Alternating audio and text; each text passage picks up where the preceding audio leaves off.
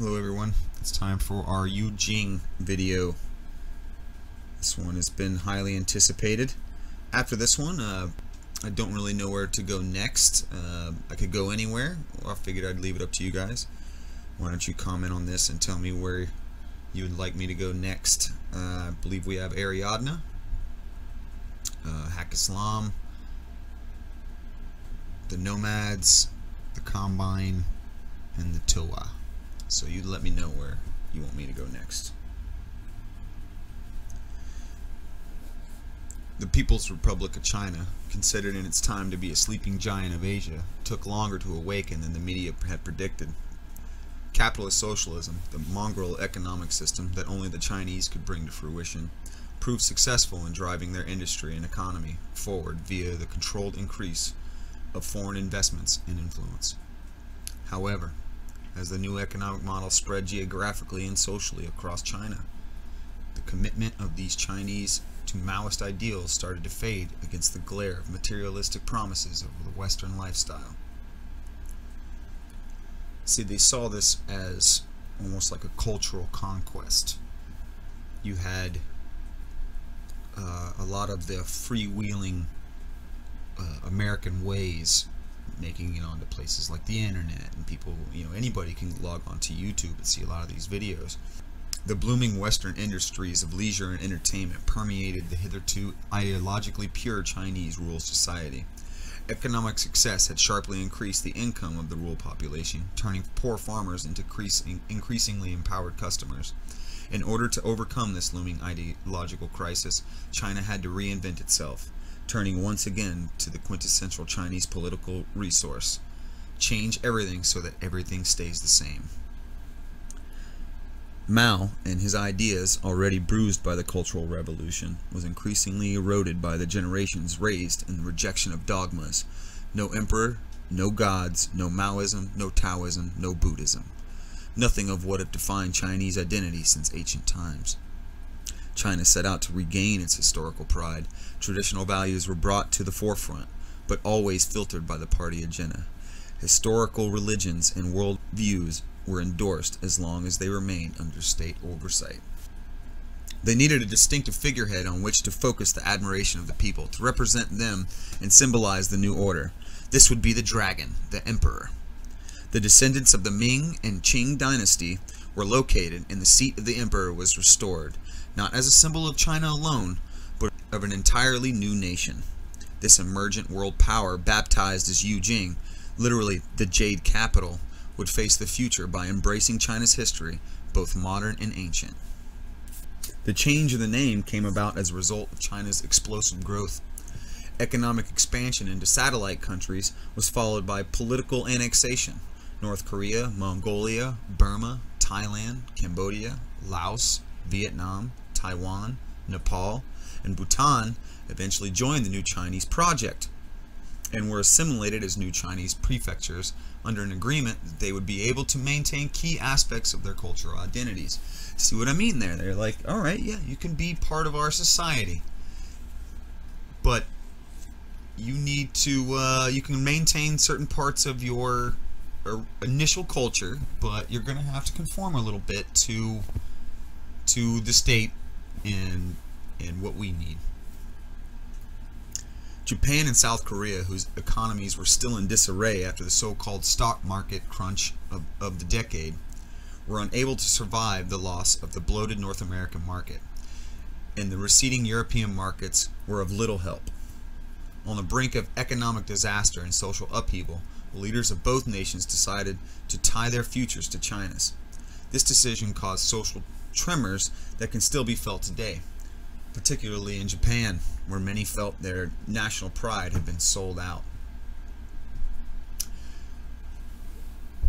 When we discussed Pan-O initially, we talked about how that stock market crash in North America really hurt the entire world, and it came to fruition here as well. They have invested a lot in American businesses and American trade, and we're basically in a world economy. So when one thing goes down, all those investments are now null and void. They're meaningless. So that's how Pan-O could actually step in, was they didn't help China's failing social economy. They ended up helping themselves and were able to thrust a little bit more forward using that isolationist kind of ordeal. In order to soothe the inflamed spirits of those alienated by the Chinese presence and to refute accusations of cultural imperialism on top of political imperialism, it was decided that a new immense country needed a new name. In this way, its new inhabitants could avoid identifying themselves as being Chinese and go on feeling Korean or Vietnamese or Mongol or etc. That is how China became Yu Jing, a country that, as soon as it secured control over half of Asia, set its sights on the stars. See, that's a brilliant plan. China's always been kind of seen, through all the battles that all these Asian nations have had with China, throughout the history of China, you can have a lot of bad blood. But it's Yu Jing. This is all brand new. It's not China. It has nothing to do with China. It's Yu Jing. You're Korea, but you're Korean Yu Jing, So it's a brilliant plan. Yu Jing politicians were skeptical about the benefits of space exploration, convinced that was a fad that would simply cost Pan-Oceania dearly for little benefit. Therefore, when the discovery of Neo-Terra finally proved the true potential of jump portals, Yu Jing was lagging several years behind Pan-Oceania in space research and development. To remedy this, research funds were immediately redistributed, and entire universities were repurposed with the support of the strong Yu Jing private industry, capable of building anything science might need.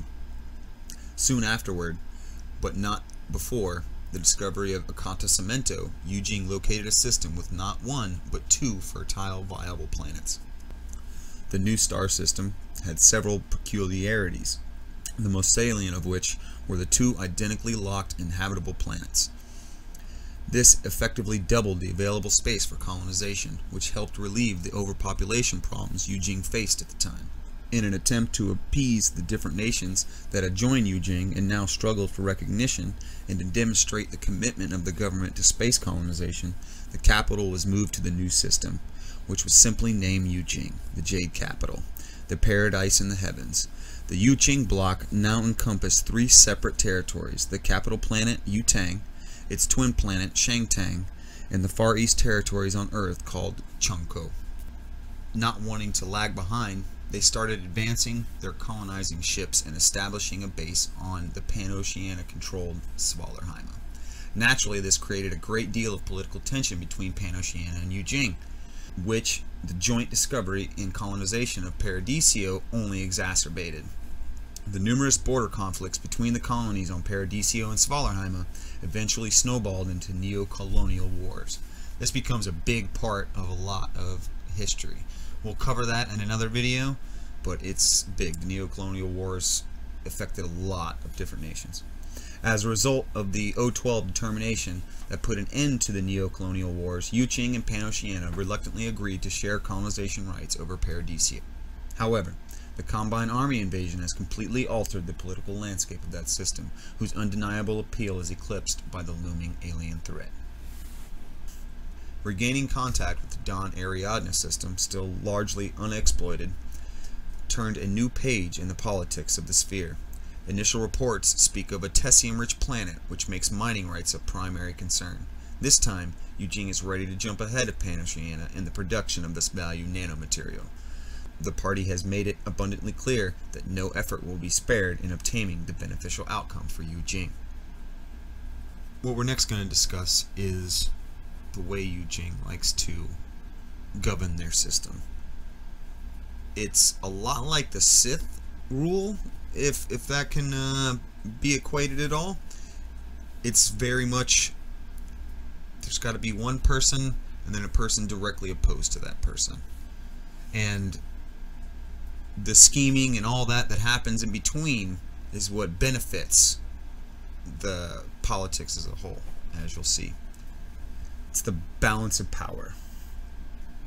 If there's one feature that represents the Yu Jing society and its politics, it is the balance of power and influence.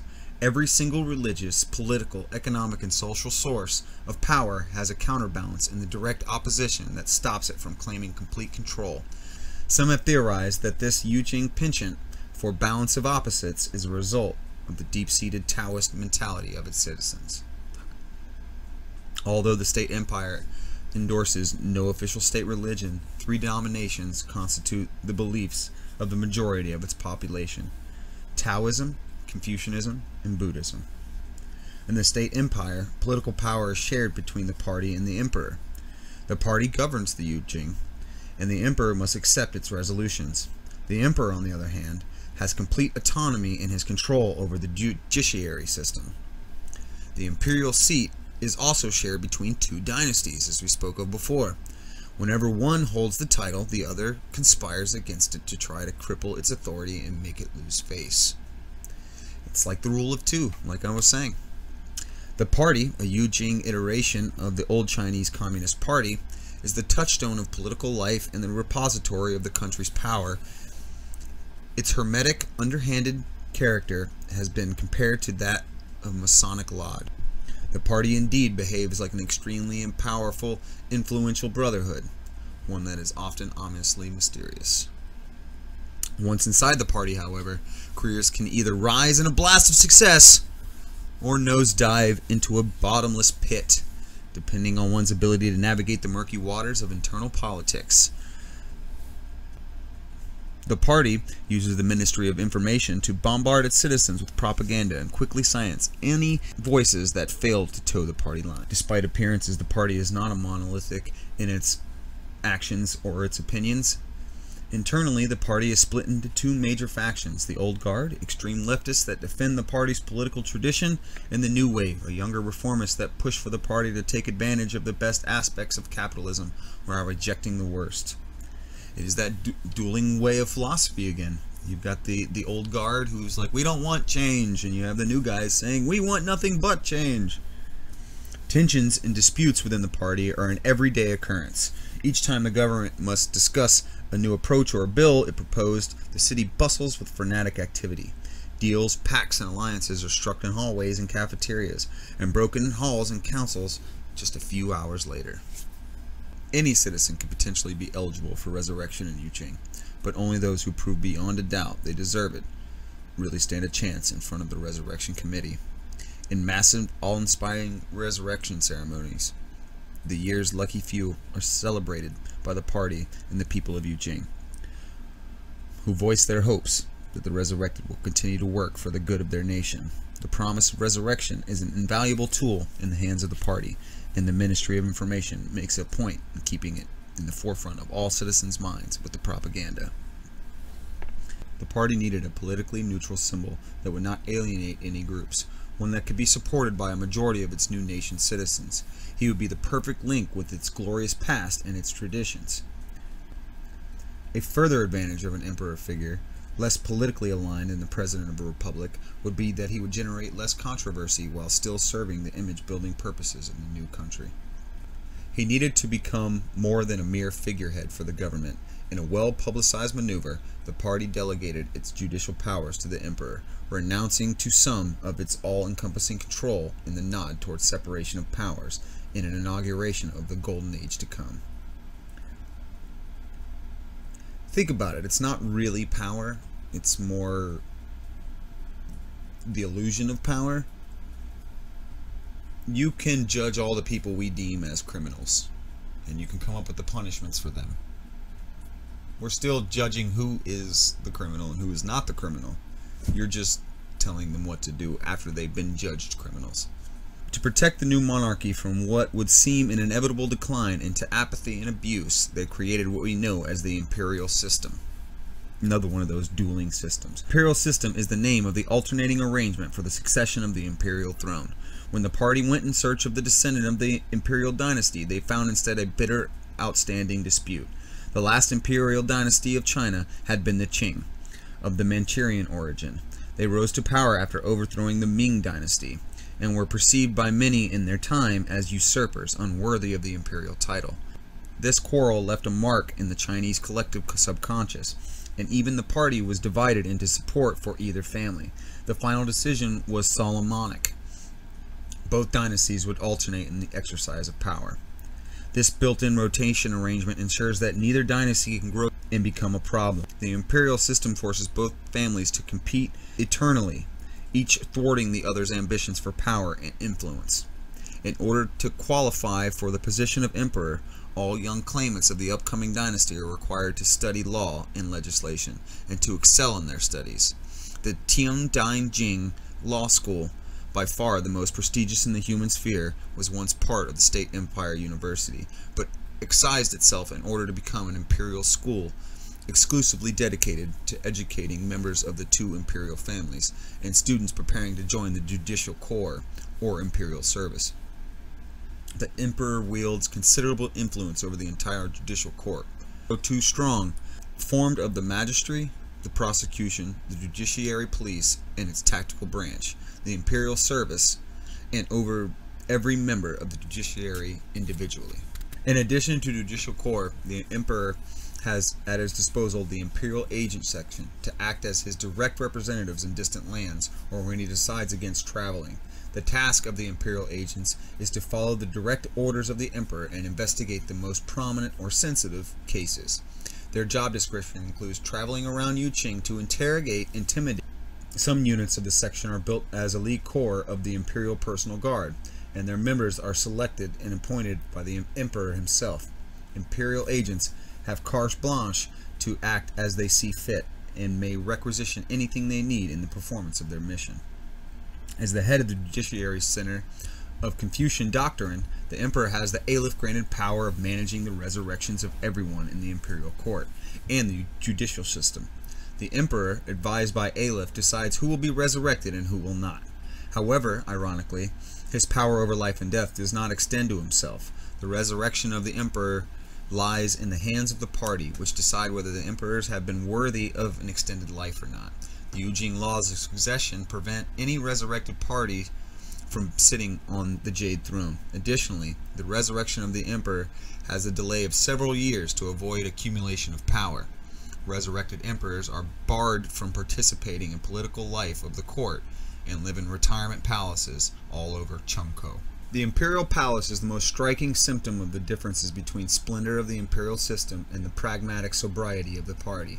But despite this overly emphasized displays of imperial power, the dragon is leashed and the party holds the collar. Nothing that the emperor does goes unnoticed, and disregarding the boundaries set by the party can have the emperor dethroned or worse. An illuminating example is one of the third emperor, Qing Jeda.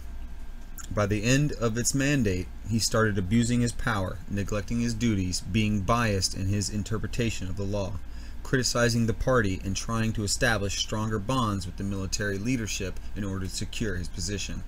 The subsequent ideological crisis threatened to topple not only the imperial system, but all of Yu Jing. However, the situation resolved itself when the accidental death of the emperor, who fell down a flight of stairs while under the influence. Ever since, no other emperor of Yu Jing has declared protest. This is a result of the Yu Jing policy of dispersing its colonists across both planets, following ethnical and cultural group patterns. Yu Tang, the capital and seat of the imperial throne, mostly reserved for Chinese ethnicities. Shangtang, on the other hand, was populated by colonists from the other ancient countries absorbed by Yu Jing, who then settled in cultural specific regions. The vast northeastern Shangtang province, Kojiro, is named by the mainly Korean settlers that populate it.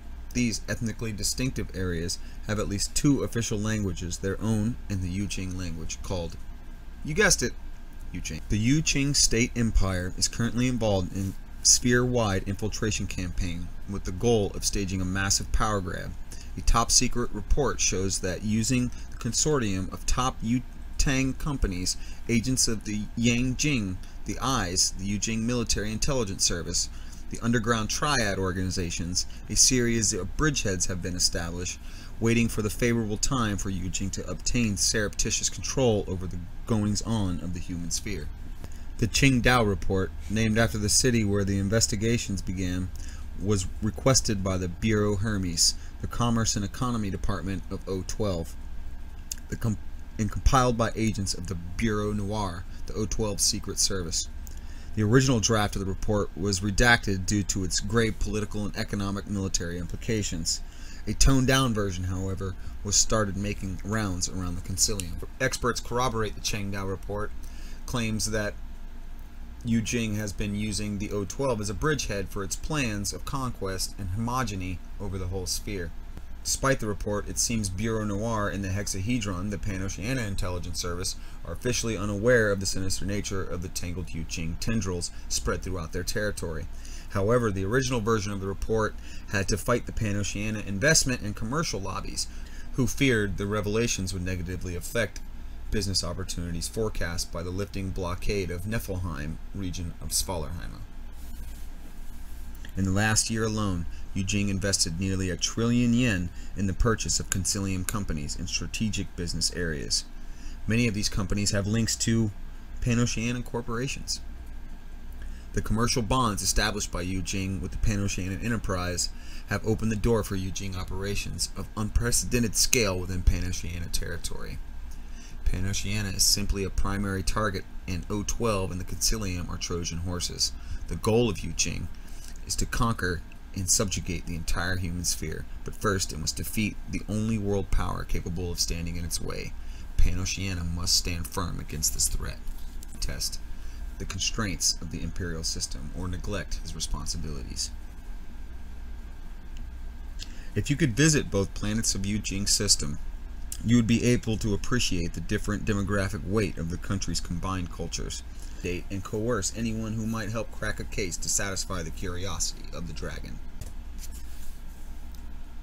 The Jade Capital is protected by one of the most powerful armies in the sphere. The Yu Jing army combines the ancestral techniques of its martial traditions with cutting-edge technology, and the result is unbeatable.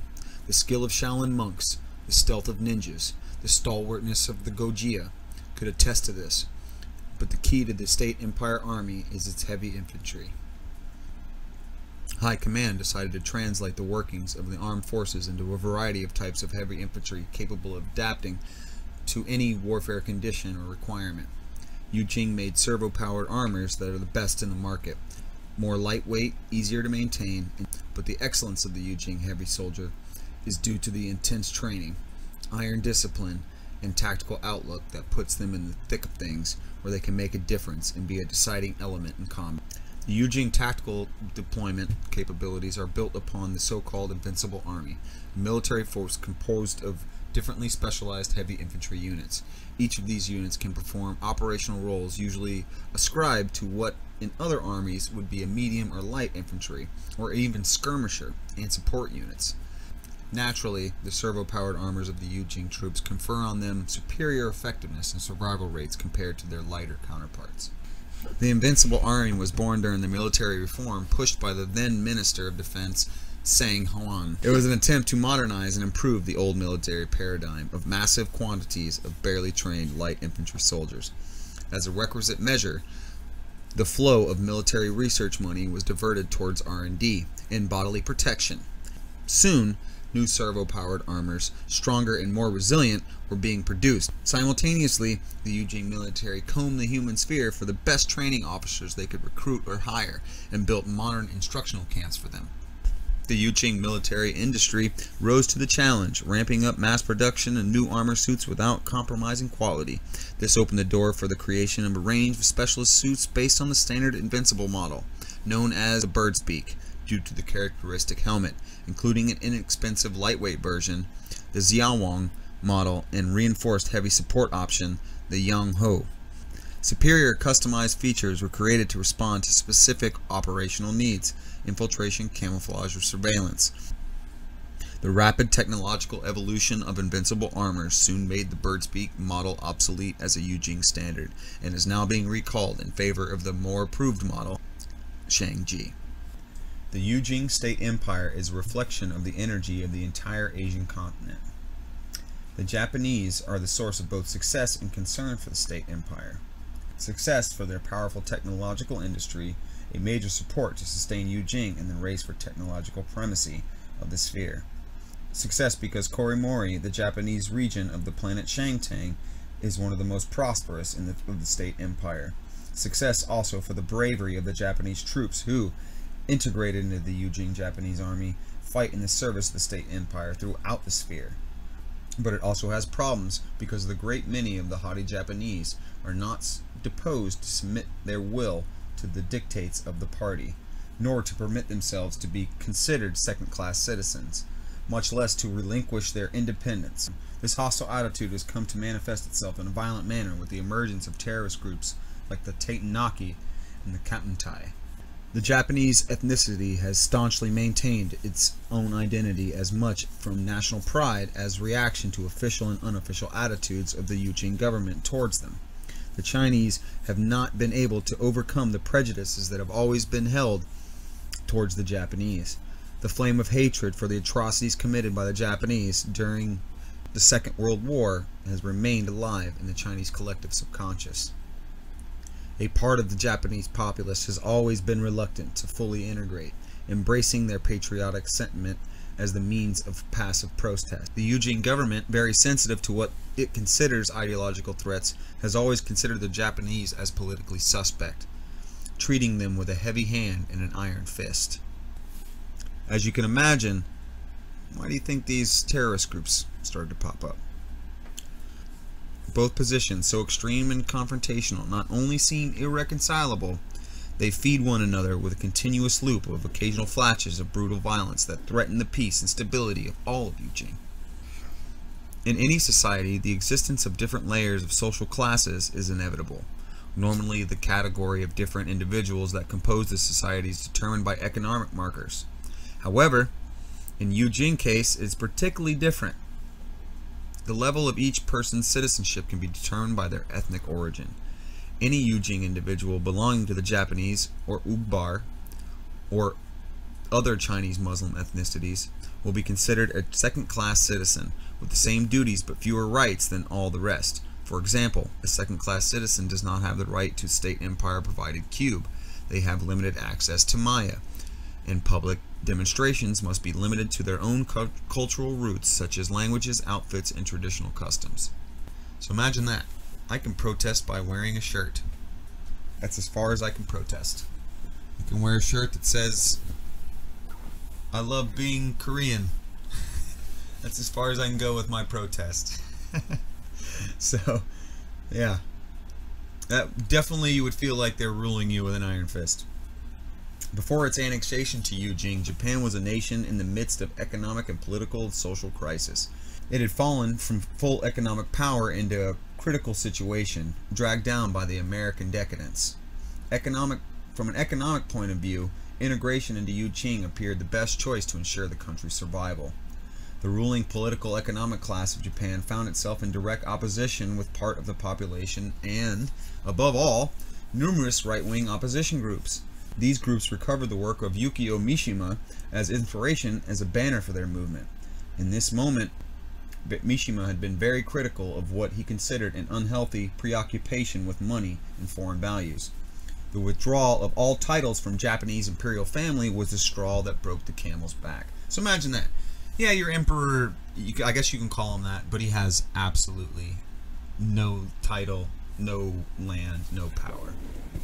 In one of Mishima's essays, A Defense of Culture, he argues that the emperor is the source of Japanese culture, and that to defend the emperor is to defend Japanese culture.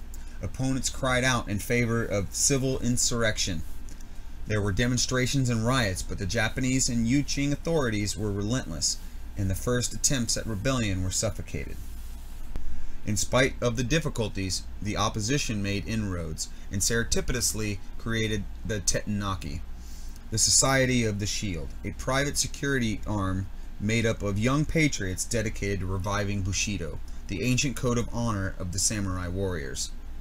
Studying martial arts, guerrilla tactics, and urban sabotage. The objectives of the Taitenaki are to free Japan of Yu Jing domination and return the Japanese imperial family to the throne through violence and direct action. The Society of the Shield endows each of its members with a warrior attitude in which samurai fighting is applied to politics. At one point, the Taitenaki organized several attacks, all of them very bloody and with several victims. The savagery of its methods turned the stomachs of all Yu Jing citizens. Communications media and many politicians of the party began to make declarations full of sweeping generalizations, and soon all Japanese were considered terrorists, accomplices, or accessories. You can see the propaganda machine in play. We see it a lot of times today. Government attacks one government that's severely weaker than the initial government, and their only recourse is to, for their citizens to attack, and they do terrorist action, and then the whole world can go, see how bad these terrorists are, see how we should all hate them because they hurt these innocent people, but they bomb the innocent people themselves all the time. As a result of the activities of the Society of the Shield, the State Empire repealed the first-class citizenship status for all Japanese. This decree was accompanied by a series of measures and restrictions.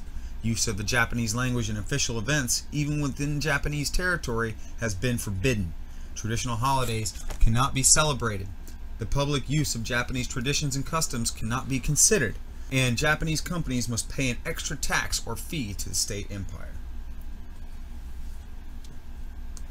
So you see how a couple little terrorist acts by one group of people.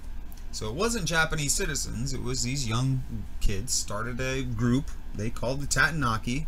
They attacked some people, but now all of Japan has to suffer. The abuse of certain middle and high-ranking officers and the careless attitude towards the lives of the Japanese soldiers professed by certain high command generals has provoked the appearance of a clandestine organization called the Kempeitai. The Kempeitai, to a certain point, a replica of the Tatanaki, but within the State Empire Army. The principal differences between the two organizations are moral and operational. The Kempeitai are confined to military sphere, carrying out target assassinations without killing citizens. The Kempeitai act as a secret military police that punishes those of the Yu Jing military who needlessly endanger the lives of Japanese troops. The Japanese have become accustomed to their status, and many are trying to gain recognition in Yu Jing society and to change things from within, demonstrating that they are valuable citizens with much to contribute. Japanese citizens are increasingly obtaining full citizenship certificates by demonstrated loyalty to the ideals of the State Empire. Obviously, the Japanese resistance considers such people as to be traitors and collaborators. The technological samurai are the social and military elite of the Yu Jing ethnic Japanese. The prestige of their rank also implies their exemplary attitude and complete acceptance and adherence to the ancient and demanding code of chivalry. The Bushido, the path of the samurai, the Japanese code of the warrior, forges the bravest, most honorable, most unconquerable warriors on the battlefield. The samurai must live immersed in the eternal present. For him there is no possibility of tomorrow. Acceptance of death is the key to Bushido. The samurai knows that each day is his last because in each battle he is willing to die rather than fail. Severe discipline and hard training are not enough. It is necessary to possess an extraordinary sense of honor and duty that is rare in the current era. Only upon reaching an absolute acceptance of death is the mastery of the path of the samurai achieved, and one can enter into the samurai regiments of the Yu Jing State Empire Army. The Domaru, the Oyori, and even the Harumaki, samurai of spirit but not of origin, are the elite Japanese military forces. When discussing the modern Yu Jing samurai, you'd be hard-pressed not to mention the mystical halo around them that hints at warriors with apparently superhuman abilities of heroes driven by strict philosophical rules. Apart from Bushido, the way of the samurai, one of the main features of Bushi, modern-day Japanese culture samurai, is the practice of Zen Buddhism. This practice completely determines their philosophy and behavior, and is ultimately responsible for the military success and the social caste of warriors. Through Zen, the Bushi conceives of combat as a philosophical conflict that unfolds first within the warrior's mind. The goal is to go beyond mere weapon proficiency in order to achieve true mastery. Zen is based on an inner search and teaches that strength lies entirely within oneself. This personal strength can be fed and made to grow through an effort in that inner search. The purpose of Zen is to achieve perfection, to achieve mastery, a state in which not even the smallest gap exists between a person's will and their actions. The samurai warrior, as a Zen practitioner, is to lose awareness of execution and sensation of performing an action. When perfection is achieved, the action is effortless and replicates faithfully and with precision the scene pictured within the samurai. When will and action are the same thing, one is truly a master. The willingness of the bushi to live as a dead man, free of tension, makes forever prepared fighters willing to go the extra mile. Their value as shock troopers cannot be overstated. Illustrative of this is the recent record of victories by bushi regiments such as the Dumaru, Harumaki, and the Oyori from the neo-colonial wars and the Paradiso conflicts. But there is a key aspect of the contribution these modern samurai make to the war effort, and it often goes overlooked. I'm alluding to their active part in the development of Yu Jing military technology. Their quest for perfection make the bushi the perfect test subjects for servo-powered armor prototypes. Thanks to their Zen outlook, when asked to put these experimental armor systems to the test, they use the same determination that drives their martial training. Once a project reaches the test branch, Yu Jing Ministry of Defense assigns a Dumaru or Harumaki specialist to its development team as an authorized consultant. Suggestions from the bushi consultants are carefully considered, for their final assessment is decisive in the evaluation of each project. Owing to the input of these technological samurai, Yu Jing research centers can precisely adjust their prototypes for optimal performance, part of the reason why their armors are famed as the best in the sphere. The planet Yu Tang is the nucleus of Yu Jing, and it's here the capital of Tiandi Jing, whose name literally means the capital of Heavenly Emperor. Tiandi Jing is the seat of the empire's government, the Gordian knot of the power in Yu Jing. In the northern area of the city, you will find the governing bodies of the nation and the seat of the party, a very modern-looking executive/bureaucratic area. The Astroport, built over the sea, is the artificial island surrounded by an impressive nautical sports harbor. To the east of this huge and dynamic city, we find the university campus, famous for its prestigious imperial law faculty, where young hopefuls from imperial families study, as well as many members of the imperial court. In the southern zone is the Forbidden City, the Imperial Palace, which stands out in the rest of the city like a beautiful jewel on a simple gold ring. Home of the emperor, housing as well as the nobles, the entire imperial court and imperial supreme court. The Forbidden City is a huge park 13 kilometers long, in which all the beauty of nature and the Chinese architecture are mixed in perfect harmony of forms and colors that overwhelm and amaze the spectator. Sumptuous temples and palaces, labyrinths formed by lakes and pavilions in the interior of the islands, rivers which flow through wooded groves, silent waterfalls and hidden grottos, pools filled with lotuses and elegant swans swimming, pebbled trails that seem to have no end, long beds of exotic flowers, hidden caves with shining golden statues inside, splendidly synchronized fountains. Mystery and wonder are present in the design of the Forbidden City. All of these elements combined with an unimaginable perfection which can be only equaled by Hacklasmite gardeners.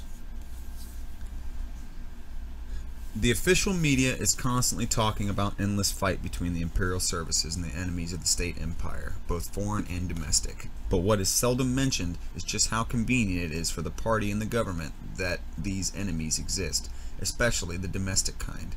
The existence of organizations such as the Triads, the Zhuan Pirates, and particularly the Nepalese terrorist groups, both the indiscriminate Tenonaki and the military Kempuntai, is sanctioned by the imperial service, who sees them as necessary threats for the Yu Jing government to survive. It is beyond doubt that many of these threats should have already been surmounted in a society as tightly controlled as Yu Jing's, in which imperial service has such free reign, legal protection, and even immunity. But it is equally obvious that having one or several domestic enemies helps such a desperate society as Yu Jing's stay close-knit in spite of its differences in ethnicities and cultures. It's like that common threat thing, you know, if we all hate the other guy, then we can all band together. It's a little easier. Remember how here in America, how patriotic we were after 9/11? Having a foreign adversary like Pan-Oceania helps strengthen this sense of community, of belonging to a nation by comparison with the other. Against the adversary, the stranger, one seeks the protection of the group, overlooking the differences and focusing on the shared aspects. In times of peace and prosperity, when this effect is not enough, a domestic threat becomes necessary.